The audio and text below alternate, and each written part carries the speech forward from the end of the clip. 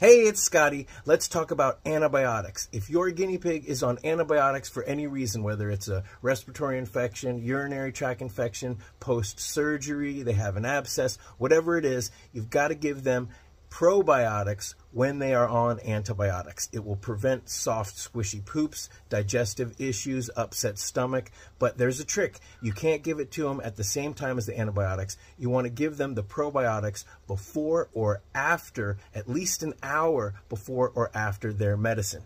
And of course, we have Benebac, which is a probiotic, comes in a paste or a powder, but also you may or may not know that Critical Care has probiotics in it. So a syringe or two of Critical Care is going to be a really good way of giving your guinea pigs probiotics. And remember, at least an hour before or after antibiotics.